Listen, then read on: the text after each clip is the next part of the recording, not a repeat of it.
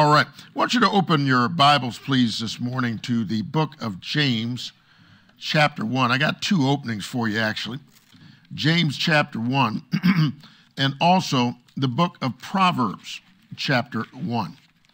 James, chapter 1, and Proverbs, chapter 1. And we'll begin in the book of James. And I want to speak to you a few moments today about practical wisdom in profound times. Practical wisdom in profound times. If there's anything that seems to be, and it's not, I'm going to make a little play on words here. It's not literally in short supply. You know, it's really irksome to hear people talk about there's a shortage of this and a shortage of that. You know, by definition, there is no shortage. What it is you've got a supply chain issue. Come on. There's no shortage. We serve a God identified as El Shaddai. Amen. And the transliteration of that is he is the God who is more than enough. So listen to me. If he's the God who's more than enough, how's he going to come short? Come on, Lord. With all of these billions of people on the face of the earth? It's not that there's a shortage of anything. Amen. There's a supply chain issue. I can take you to different places in the world and you say, man, these folks are short this and short that and short the other. But it's not exactly a shortage as you would want to define a shortage, as much it is the logistics of getting a supply chain in there because there's more than enough. You know, folks say, well, we're running out of shrimp. We're running out of this kind of fish. Are you kidding me? Has anybody in here ever been on an ocean cruise? Amen. Have you gotten far enough out to the ocean after you leave the dock to nothing? Look, you do just like when Abraham came in and God said, I want you to look to the north and the south and the east and the west. And God said, just look all around you. We say, oh my goodness. Yeah. I've been out there in the middle of the ocean and there's nothing but ocean. That's right. Amen. And when you're on the boat, and you're actually cruising on the surface of the water, all you really see is what appears to you to be this endless, flat carpet of water. Amen. Amen. But now stop and use your imagination moment. How deep is that water? Come on. Amen. For how many miles? How do you calculate the number of gallons? And to be honest with you, that metric is probably like a thimble compared to all the oceans and the seas of the world. Amen. How do you calculate the volume of water on the planet? Most of it is water. Amen. And I can assure you that most of it contains active, living, aquatic sea life. Amen. Glory to God. I got good news for you. You like tuna? You're not going to run out of it. Amen. You like ma'i? They're swimming every day. You like crab legs? They're crawling all over the place. Let me tell you, they're not running out of anything. Amen. Amen. Amen. Jesus gave us a promise. He said, I have come that you might have life and have it more abundantly. He's not coming short on that promise. Glory to God. Glory to God. So you say, well, what is this all about? Deception. That's right. And this is the reason why we need practical wisdom in profound times. Because I'm telling you, the enemy knows his time is short. Right. He's pulling out all the stops to defeat, deflate, and demotivate the people of God. Amen. Because often we are sadly impressed by what we see and what we feel and what we think, among other things. Amen? Amen. So, I ask you to open up the book of James, because a part of this teaching in dealing with practical wisdom for profound times has to do with avoiding deception as well. In James chapter 1 and verse 5, it says this, if any of you lack wisdom. See, you may be experiencing a personal lack of something, but that does not mean there is not an abundant supply. Amen. Yeah. To remediate your lack. Amen. All right?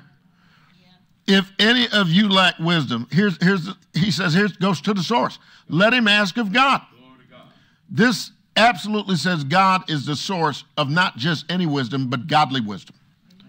Let him ask of God that giveth to all men, no exceptions, liberally. In other words, God is not just going to sprinkle a little wisdom. You ask him for it, he says he's willing and more than willing to give it out liberally. Amen. That is a quantitative word, liberally, as opposed to scarcely. All right? So he has more than enough to dispense to you. And it's yours for the asking. Amen. And he upbraideth not. In other words, God will never put you down for coming to him to ask him for help. Amen. And it shall be given him. Now that's awesome. So the whole package here, God says, look, I've got it. I've got more than enough for you. I am not going to criticize you for coming to me because you have discovered a lack of it in your life.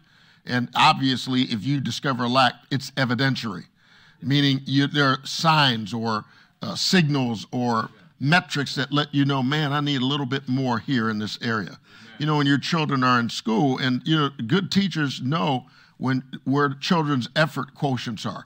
And it's not always that your child cannot comprehend the work necessarily. They might need a little tutorial. They might need a few little keys and clues that they can learn. I remember learning the metric system. Man, it was tough on me.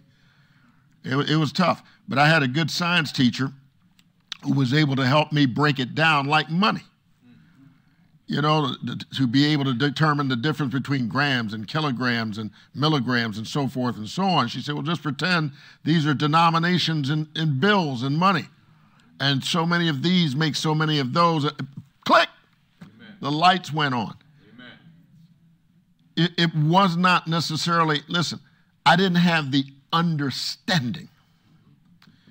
And in all you're getting, you need to get understanding. Amen. Let's take a look at another passage here. I want you to go to, I know I told you to open up Proverbs 1, and we will get there. Let's go to Proverbs chapter 4. And it says here in verse 5, get wisdom, get understanding, forget it not, neither decline from the words of my mouth. Forsake her not. Wisdom is portrayed in the feminine gender in Scripture. And she shall preserve thee. Love her, and she shall keep thee. Wisdom is the principal thing. Therefore, get wisdom, and with all thy getting, get understanding. Then I want you to go over to Proverbs chapter 23. Proverbs chapter 23. This is your greatest stock tip from the kingdom. It says here, buy the truth and sell it not. There should never be a sell-off of godly wisdom out of your life. Amen. And yet people do it all the time. The devil has all kind of brokerage people. I'm not talking about the ones on Wall Street. I'm talking about the ones on your street. Amen. Yeah. These brokerage agents working on behalf of the kingdom of darkness are always trying to get you to sell off godly wisdom. But the Bible says to you, don't do it. It says, buy the truth. Pay the price for it, whatever it is, and sell it not. Also, wisdom and instruction and understanding. You need all these components. Amen. Buy the truth, sell it not. Also, in other words, it's saying pay the price to obtain these other components. Amen. Because put together, they create quite a formidable covering for yourself. So it says, now, buy the truth and sell it not, also wisdom and instruction and understanding. Now, whether you realize or not, you do this more often than you think. You got a plumbing problem at home, and you don't know the first thing about plumbing. You get on the telephone, and what do? You call a plumber. Amen. And what are you doing when he gets there? Well, you know you're going to have to pay him because you sure don't know how to do it. Now, some of you might be amateur plumbers, amateur electricians, and things like that. But I tell you what, depending on the nature of the challenge you're facing, you better not be too amateuristic. Okay, you can't go out there fooling around in that circuit box and you don't know what wire is what and this and that. Amen. So what do? You buy it. Think about it that way. When you call these various appliance vendors and fix-it people and things like that, or handymen, you are literally purchasing wisdom, instruction, and understanding. You're buying theirs. You're wise because you're wise enough to figure out, you know what, I don't have this, but there's a way that I can obtain it. Amen. And it's a wise move for you to do that. This is not rocket science. Now, for some, they may say, well, that's just too simple, Pastor. I needed something a little deeper than that. No, you don't. And I want to tell you something. You can operate through these things in many, many areas. It's wonderful. We all have an average number of abilities, around about 750 different abilities. But that's the comprehensive human dynamic. But it doesn't mean you have every ability that there is. Amen. And so where you lack, like if you have to hire a lawyer, why? Because you don't know how to deal with contracts and business and so forth and so on. So you purchase, if you would please, the wisdom, the understanding, and the knowledge of an attorney. And they only give you a fractionary part of it. Amen. They don't tell you everything. They give you what you need. Yeah. Amen. Amen. And I reckon if you need more, you pay more. Amen. There's a price to be paid. Now, as far as God is concerned, see, that's the wonderful thing about him, because you go to him when he says, you know, if any man lack wisdom, let him come and ask of me, ask of God, who giveth unto men, all men liberally, and upbraideth not. What he's saying is, listen, I have more than enough to give you, but there's only so much you need. I'm thinking about also the manifestations of the Spirit, 1 Corinthians chapter 12. Amen. The word of wisdom. It doesn't say all of God's wisdom. One of the manifestations of the Spirit is the word of wisdom, a fractionary dispensing of God, literally revealing to you the will and the purpose of God. He's not going to just reveal to you the entire will, as it were, in a way that you could contain it. Amen. But he can give it to you here a little, there a little, precept upon precept. Amen. Amen. Line upon line, precept upon precept. He can supply you with what you need. And so it's steps and stages, and God can get you from where you begin to the place that he wants you to go. So this is very, very important. So these are some really important passages here for us to bear in mind. We're looking at a world right now in which it seems, man, wisdom is, well, godly wisdom is in not short supply, but it's in short supply in some folks' heads. Let's put it that way. Amen. All right. So now, I want you to go back here to Proverbs chapter 1, talking about practical wisdom in profound times. And let's begin reading chapter 1, Proverbs, verse 1. I'm going to read from King James here. It says, the Proverbs of Solomon, so here's the author of the book written under the inspiration of the Holy Spirit, the son of David, king of Israel, to know wisdom and instruction, to perceive the words of understanding, to receive the instruction of wisdom, justice and judgment and equity, to give subtlety to the simple, to the young man knowledge and discretion. Let's back up here and go back down through that. What is the purpose of this writing? To know wisdom.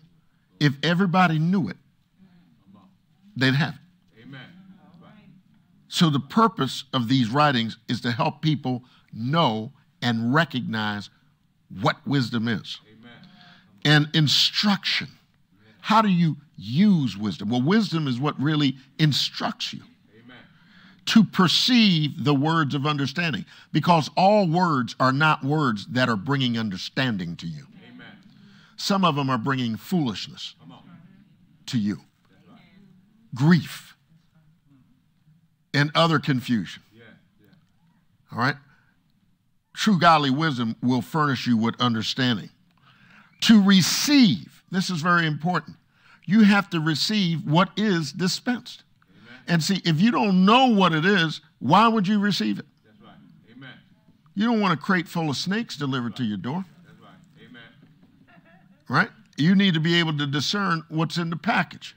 And that's where this all begins. Godly wisdom helps you to recognize it and identify it for what it is. Are y'all a little warm? I feel a little warm here. Let's get a little bit more air in here. All right, praise the Lord. To receive the instruction of wisdom, justice, and judgment and equity. These are relative metrics. Let's go over those again. To receive the instruction of wisdom, justice, and judgment and equity. How do you know when you have come to that metric? How do you know when justice is in place?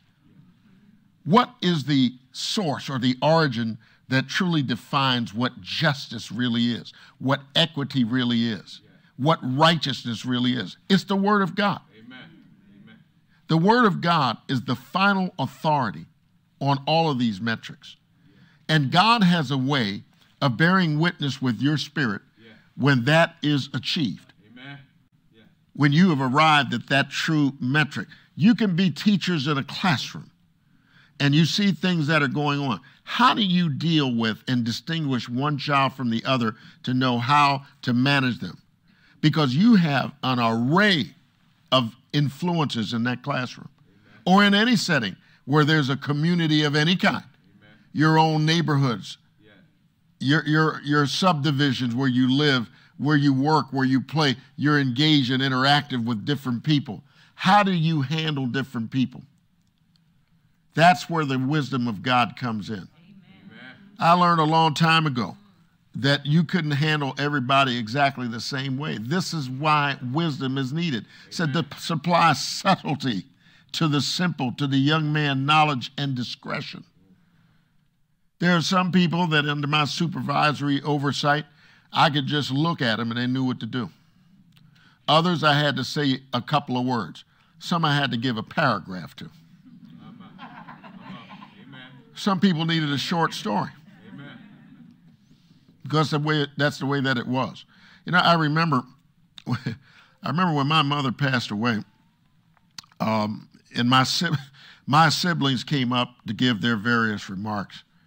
And there was one profound thing they said, and I know it was true because there were 7 of us. And my big sisters were saying, well, you know, Mom always knew how to handle each one of us. Amen. And you know that as a mother. If you're the parents of multiple children, you know they're all individual. They're different. And just to you handle them differently. Amen. Because they are different. Amen. They're unique. And God gives parents an ability to learn the proclivities of their children, to learn the ins and outs of them, what motivates them, what demotivates them, on and on like that. And you need that wisdom because it's a fluid situation. And you need godly wisdom in order to manage it in a way that brings glory to God, but also develops good, productive citizens for our communities. Say amen here. Amen. So, amen. Going on, so you want all of these components to receive the instruction of wisdom, justice, and judgment, and equity, to give subtlety to the simple, to the young man, knowledge and discretion. Now notice verse 5. A wise man will hear.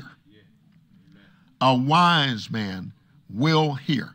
I'm going to park there for just a second. I know there's more words to the verse. Let me read the verse. I'll come back and work on that clause. A wise man will hear and will increase learning, and a man of understanding shall attain unto wise counsels. Let's unpack that 5th verse. A wise man will hear, because that's where it all begins. Amen. What is being said? Yeah. Who's saying it? To whom is it being said? A wise man will hear. You're not going to be able to know or figure out whether what you're listening to is truly godly wisdom or it's foolishness until you have a chance to hear it. Amen. So a wise man will hear. Somebody says to you, I got a great deal. It's the end of all deals. It doesn't get better than this. This is the best deal you're ever going to make. Anybody here ever heard words like that? Amen. And watch out for those signs that say you can make up to. See, when wisdom unpacks that, you got to understand what up to means. Amen. I see signs out here where they're hiring folks to work in different businesses, and they say you can earn up to $16 per hour. Well, up to begins at 1 cent. That's right. Come on. Amen. And the cap or the ceiling is $16. That's right. Says you can make up to. Now, there's some factors in the middle of all that. The factors are, how much experience do you bring to the table? Come on. Amen. Are you going to be a real beginner, a true trainee, and know nothing, and you have to develop all the way up? Well, you're somewhere in between the up to, somewhere. But you may not be, you're nowhere near maybe half the way to the up to. But when you get the time under your belt, the experience, the practice, and so forth, then you probably can get to, and then eventually exceed the existing cap. Amen. Where there are opportunities to be rewarded for, fruitful service and on and on. But it begins by you hearing. Amen. A wise man will hear and will increase learning, of course. Because if you hear it, you're going to be learning something in the process. Amen. And see, if you are oriented toward godly wisdom, you can begin to unpack and discern what it is you're hearing. Amen. There's a lot of people that are conned out here. They approach people and they play on their ignorance. They play on their lack of understanding, and a lot of it really has to do with pride. People just simply don't want you to think they don't know anything. That's what God addresses through James when he says, if any man lack wisdom, let him ask of God. Amen. But you see, the foregone conclusion is let him push away his pride first. Right. So then he'll be willing to come and ask God. But a lot of it is that. I'm just telling you, growing up in grade school and things like that, all we kids prided ourselves on knowing something. Not knowing, we didn't know what it was. We didn't even know. Amen. But we didn't want anybody else to know we were ignorant. Amen. And so we pretended to be smart. Amen. And it usually ended up costing us. Come on. Amen. The very thing we were attempting to avoid, scandal, shame, being laughed at, being ridiculed, being belittled, was the very fury we went into because it came out that we didn't know exactly what we were talking about. And I've noticed, I learned some kids just sat back and watched and listened. And they were waiting because they wanted to see what the outcome was going to be because they already had certain preconceived notions. See, some of them were coming from homes that had taught and trained them what Proverbs is talking about, teaching and training your children. Amen. So they're not quick to just plunge headlong into a situation, especially if they learn from home, which is really the school of first instruction. Amen. The parents say, look, in fact, you're going to see here as we go further down, this passage says, if sinners entice you, don't go with them. That's right. Amen. I learned also from my mom, misery loves company. But I was getting back to that little illustration, but that's true. My siblings said, Mom knew how to handle every one of the kids, and we were all different. Amen. But she had the ways and the means to get us to do what she wanted us to do.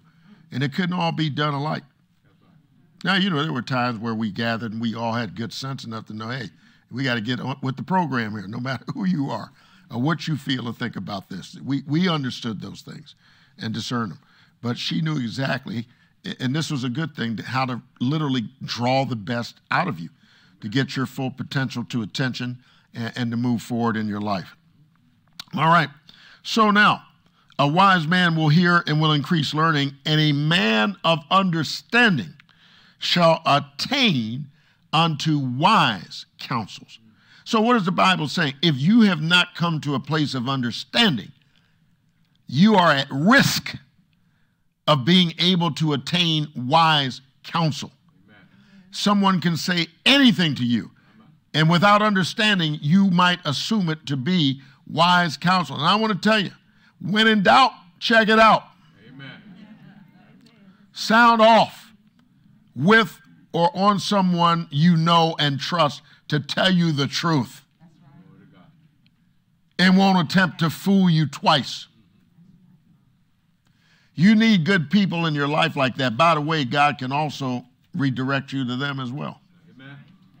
I remember teaching a message in a conference about the need for godly wisdom. I was teaching in a conference addressing leaders and business leaders and so forth, and it was amazing. After the end of the session, there were business people that came up to me. I never thought about that. I said, about what? Because, see, I was speaking as a pastor and from that perspective and the fact that people need godly wisdom. And these guys, like in business, they didn't think they needed any kind of wisdom from a spiritual side. It's like all cut and dry and just line this up and just get a contractor and this, that, and the other. But they needed godly wisdom because you're dealing with folks. Amen. And everybody is not fair. Everybody is not just. Amen. Everybody doesn't line up with, think on these things. Amen. Whatsoever things are honest and truthful and good report and there's virtue and praise, think on those things. Everybody doesn't think down that stream. Look at what happens behind disasters like Katrina and other phenomena like that, storms and floods and whatnot. What happens? Business people, man, you can see the dollar signs ring up in their eyes. Amen. People are desperate and are almost willing to do anything to put their lives back into a normal state of living. And they're willing to pay almost every price. That's the reason why. In the aftermath of these things, the mayors, the governors of the states have to come along and make a decree and say, look, there will be no price gouging. Anybody that price gouges people in their time of desperation will be prosecuted. Amen. Now, see, that's the recognition. Let's give the leaders credit. That's recognition because they're seeing judgment perverted. They're seeing equity perverted. They're seeing fairness perverted.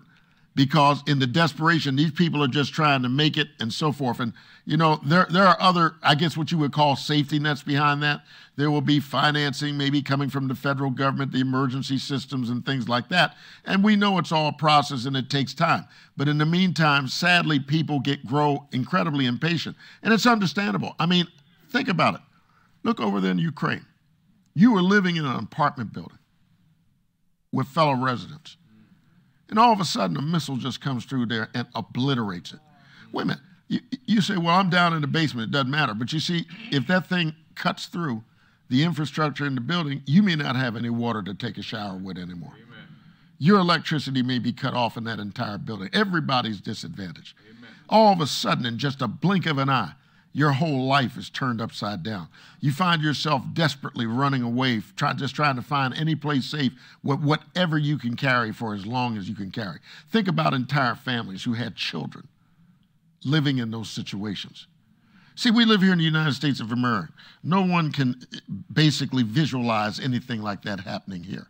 And it very well may be that nothing like that ever happens here. We're very hopeful for that.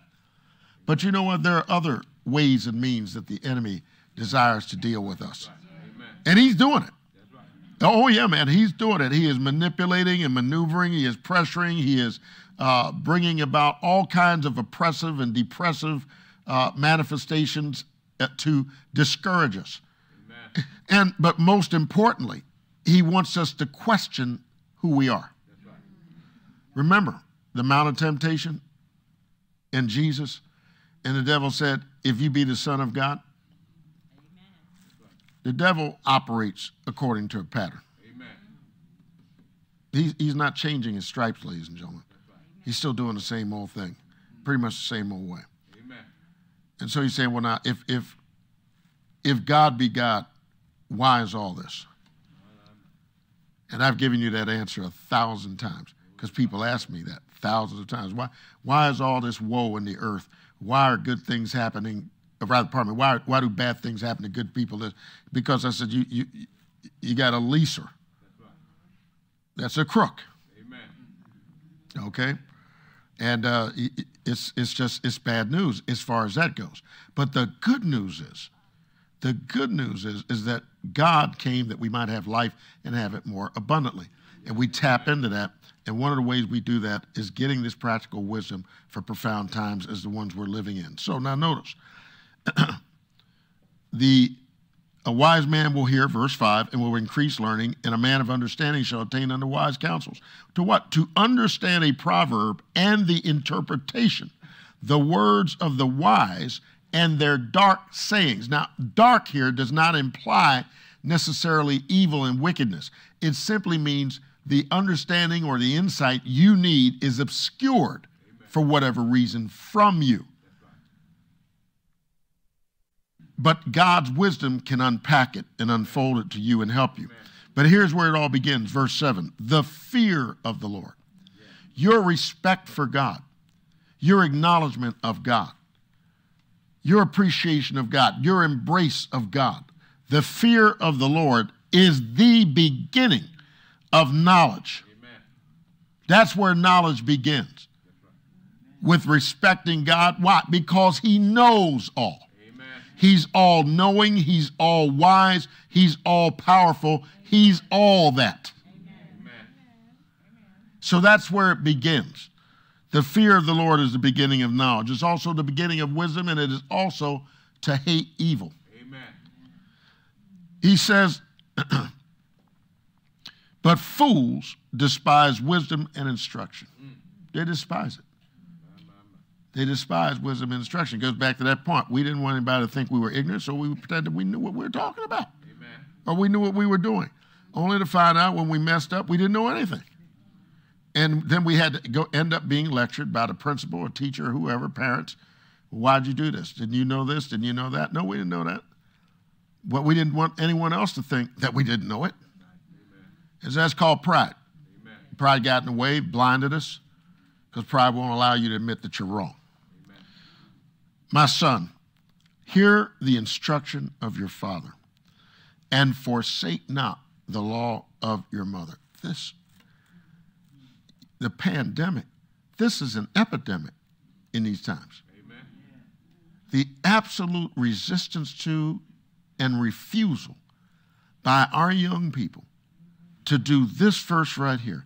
My son, hear the instruction of your father and forsake not the law of your mother. Now I want you to notice the verses that came before we got to this one. These first 7 verses instruct us on the need for wisdom, why this book has been provided. It literally lectures every person to say, listen, to begin with anything that's going to work in your life, it starts with God and godly wisdom. Amen. And this covers everybody. Amen. It not only covers our children or the youth or the young adults, it covers the elders, Amen. The middle-agers. Yeah. Okay, it's covering everybody. Because, see, here's the issue. How are you going to dispense what you don't have? That's right. Come on. Amen. That's the reason why it says, now, my son, hear the instruction of your father. You see, those first 7 verses tells you how to recognize genuine, godly instruction. Amen. Because if your daddy or your mama are telling you to lie, to cheat, to steal, to con, to trick, that's not going to do you any good. That's right. That's going to compound an ongoing issue. Amen. Hear the instruction of your father. What's implied here is that your father has some instruction to dispense. Amen. And forsake not the law of your mother. What is implied here is that your mother is operating on laws aligned with Scripture. Doesn't make her a legalist. Right. It's just that there's structure there, there's order. Amen. There's a pattern and principles there that she's teaching you and imparting to you in order to assure that your life goes down a set of guidelines that will get you to where you really want to go in life. Now, none of us is guaranteed a smooth path. Everybody runs into headwinds. Right. Amen. Jesus said so. He said, in the world you will have tribulation. Amen. Who was he talking to? Everybody. Yeah. But then he said, but be of good cheer. But see, if you don't know that, you may not respond the same way. Amen. He said, be of good cheer. Why? I've overcome the world. And he said, this is the victory that overcometh the world, even our faith. But see, if you don't know that, then when the headwinds come, you're ready to just be blown away. Amen. That's the reason why you got to get this word on the inside of you and keep it in there. Amen. Remember these Amen. Things. My son, hear the instruction of your father and forsake not the law of your mother. How many times, how many stories are you going to read and pick up in the news where it's very simple to me. When I see a story or I see some report about somebody that did this and did that, it's obvious to me they weren't listening to anybody but the devil. Right. Amen. Some of this stuff is an absolute, listen, nothing but the pure devil himself and demons talking to these folks' minds. And you know what? It's getting so thick now, they're even telling the law enforcement that. Well, you know this, these demons were speaking to me. No, I'm telling you the truth. Right. Amen. Amen. They arrest these folks for murder and rape and molestation and whatnot. And they ask them, well, why did you do this? They say, well, no, something got in my head. That's right. Amen. Some of them identify them, these demons. Amen. You know, I'm wrestling with these demons. I've got my demons. He's got his demons. She's got her demons. Well, they're getting educated little by little, I reckon, but that's what's going on. It's so raw out there now. That people are finally coming to grips. But the problem is they may know or perceive that demonic activity is oppressing them, but they don't know how to dismiss it. Amen. Because, see, Jesus said in Mark 16:15, these signs shall follow them that believe. But, see, they don't know that. Amen. That's a part of wisdom, understanding, judgment, and justice that they lack. That's right. Because somebody told them, why bother to go to church? Why bother to read the Bible? Why bother to pray? And my parents don't make me go to church. Or they don't insist or encourage me to attend church or to read my Bible. Amen. Or to pray and seek the face of God. Amen. So I don't know these things. And so when the stuff comes, as they say, the stuff hits the fan. And when all these issues come up, and see, this Proverbs addresses that also. Let's read on a little bit further here. All right. Why hear the instruction of a father and forsake not the law of your mother? For they shall be an ornament of grace unto your head and chains about your neck. Yeah. Chains about your neck is indicative of prosperity. Amen. It's indicative of increase. It's indicative of status, if you would, please. My son, verse 10, if sinners entice you, consent thou not. Now, here's the question. How can you distinguish them? That's right.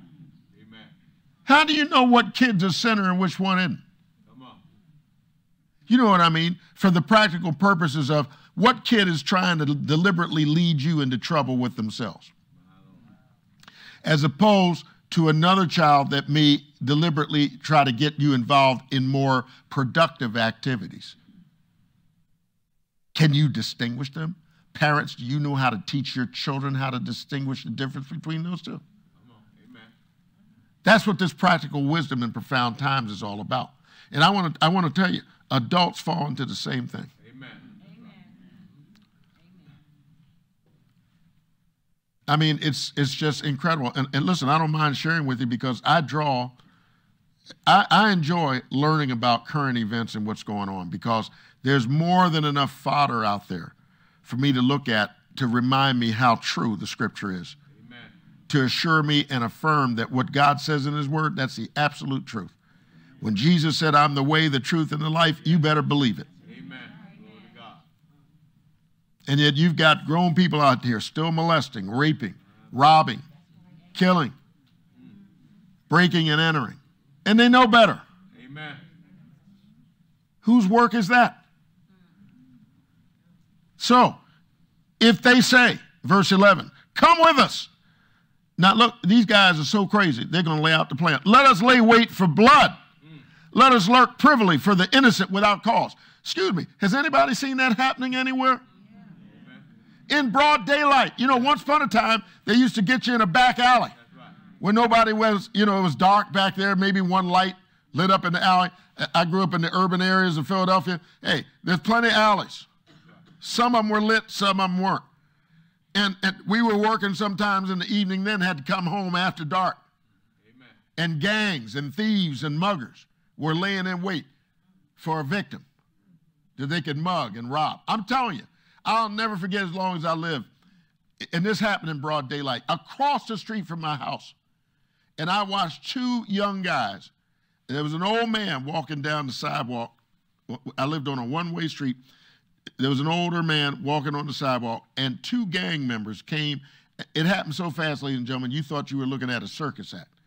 They had their thing together. They grabbed that guy and rolled him over just like a forward head roll and reached in his pocket, grabbed everything in there, and kept on rolling, and the man was out there on the sidewalk. Just like that. And this kind of stuff is still going on today. And the Bible is telling you what it is and why it is and how it is. Amen. But it all begins with this. Every time we turn around, well, so-and-so, they had this bad upbringing. I'm not going to argue with that. But see, at the same time, no one wants to take personal responsibility for anything. Amen. It's the blame game. It was this. I was raised like that. I wasn't raised this way. I didn't have this. I didn't have that. I felt I was entitled to it, so I just went on and took it. The world's full of that. Amen. And our streets are too. Amen. Everybody's looking for an answer. Look, God bless our leaders, our mayors, our commissioners, our governor, our whoever's in charge of whatever they're in charge of, and trying to make any efforts to mitigate or reduce the incidence of these things that we're talking about here. But I'm going to tell you, the simple truth is this. It gets back to the school of first instruction. Amen. It gets back into the homes where parents have got to take the time and do what the Bible says. You can't improve on the Bible. Amen. Proverbs 22:6 says, train up a child. When they get to be 50, it's a little late. But when they're a child, you know, you all been to the parking lots where they plant new trees and you see that stick down there and they wrap that little, you know, twine around that stick to make that tree grow straight. That's what you got to do to your kids. Amen. It's called the rod of correction. And that rod can help them grow straight. Otherwise, they grow crooked. Amen. And they lean one way or another rather than stand upright, erect, and straight. Amen. It's an amazing thing, but when the human posture is in its appropriate erect stance, it's basically able to perceive almost everything. When you're bent over or leaning one way or the other, something gets out of view. Amen. Or your view becomes skewed or obscured. Amen. Man, we're so politically deep now, it's a shame. And I haven't asked this question in a while. And some people may have got offended with me when I asked it because they didn't know where I was coming from. I'm never going to, listen, I'm going to let you know where I'm coming from. I'm going to let you know where I'm coming from. I don't care whether you're a Republican or a Democrat or whether you're an independent or a gloomocrat. I don't care. What I care about, I want to know, what my question to you is, are you more of either of those than you are a citizen of the kingdom of God? That's the question God gave me to ask his people. In other words, let me break it down. Are you more of a Democrat than you are a citizen of God's kingdom? Are you more of a Republican than you are a citizen of God's kingdom?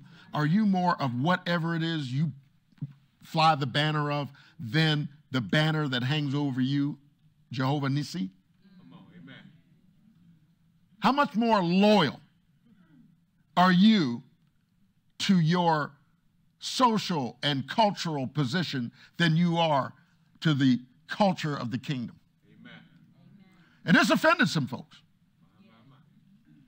because everybody wants to hear me say what they want to hear me say.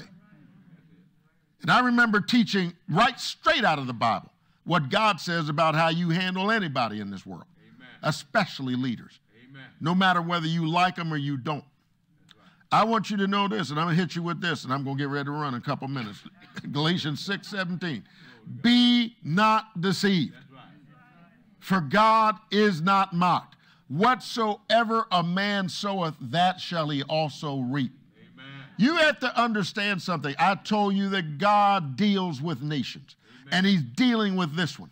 Amen. And if you can't see it, you can't perceive the kingdom of God. I can clearly see God is dealing with the nation of the United States of America. He's dealing with all the nations of the world, but he's dealing with us too. We're not just perfect. We don't have it all together. Yes, historical fact. This country has sent out more missionaries in the more countries in the world over time than almost any other country in human history. But that doesn't altogether seal the deal. That's right. Amen. What we're doing in the sight of God is abominable. And he knows it, and we know it. Yeah, yeah. And we're here scrapping as to whether or not how many genders we can come up with. We're scrapping with who wants them to be called by this pronoun and that pronoun. We're firing good teachers, instructors, and administrators who say, wait a minute, I'm not going to affirm you in a lie. I'm not going to affirm you in error. I'm not going to affirm you in confusion, because that stuff is confusion, and God is not the author of confusion. And parents and grandparents, you have to teach your children and train them what the difference between confusion and order is. Amen. Because if all they get to listen to is their friends and their peers try to tell them, then you're going to have, listen, one day you're going to come home to your house and your daughter, your son is going to come in and say, I'm not your son anymore. I'm your daughter. Or, I'm not your daughter anymore. I'm your son. They're going to walk right into that door and say, don't call me she anymore. I'm he. Don't call me he anymore. I'm she. And by the way, I demand that you get me a sex change operation.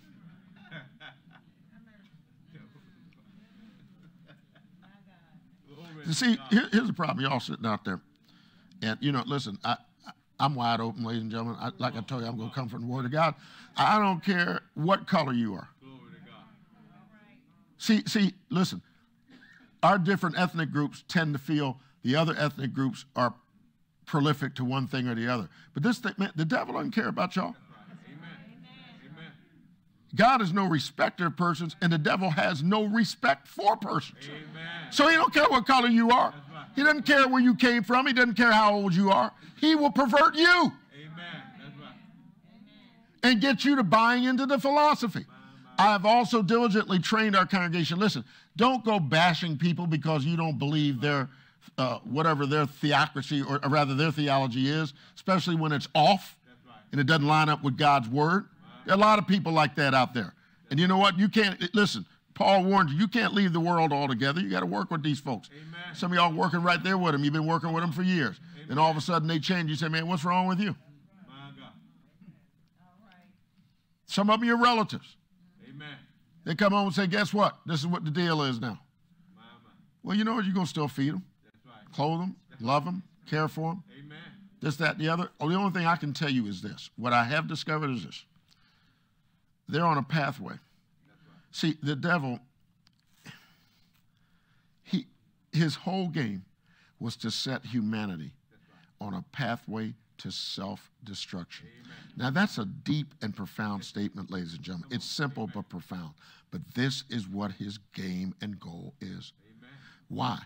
Here's the bottom line, and the reason why you can't be a racist.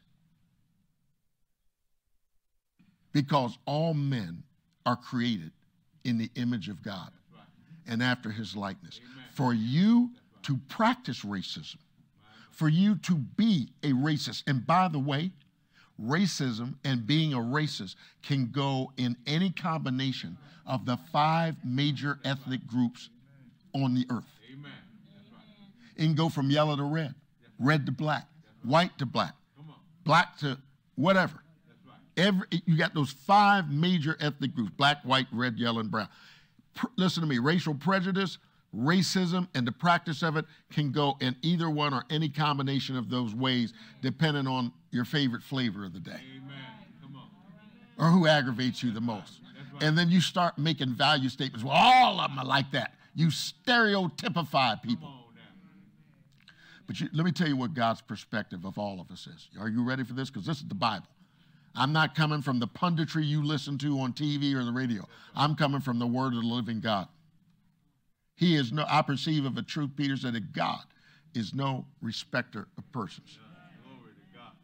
Here's God's perspective, 2 Corinthians 5:17. Therefore, if any man be in Christ, he is a new creation. Old things are passed away, and behold, all things are become new. That's God's perspective, whether you know it or not. That's God's posture. When you get up there to heaven and you're at the judgment seat, my Bible tells me he's going to separate sheep from goats. He didn't say whether they were blonde, brunettes, or what. But he will be separating sheep from goats. Those are figurative terms, meaning that the sheep are those that hear his voice, and a stranger they will not follow. The goats are always butting and this and that and biting and, hey, he's going to take, the Bible says he's going to take every nation, every kindred, and every tongue and subdivide them into 2 groups. Amen. This Bible still says, preach the gospel to every creature. He that believeth and is baptized shall be saved. He that believeth not shall be damned. That's it. Here y'all down here trying to put 6 or 7 genders on this thing. Let me tell you something. When we fly internationally, they give us these little, what do you call it, the custom card, you know, when we got to get in and out of the different airports, different countries. They still got men and women on them. They got male and female. Amen. They don't want any confusion. Amen.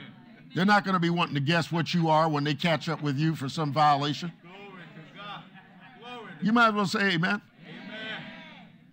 The devil and the fool, he makes fools. Come on.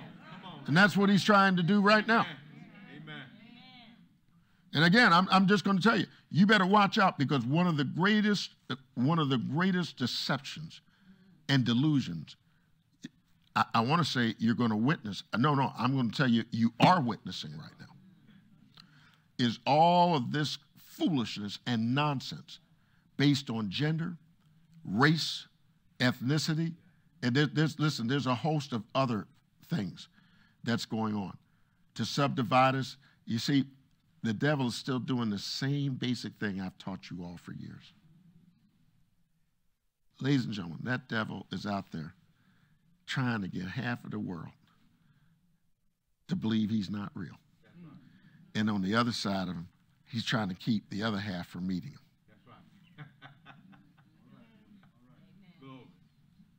That's what he's doing. And I said to you before, his ultimate goal is to set our path upon a path of self-destruction. He didn't even so much as dare to grab the forbidden fruit and hand it off. He convinced the woman to grab it. Come on, amen.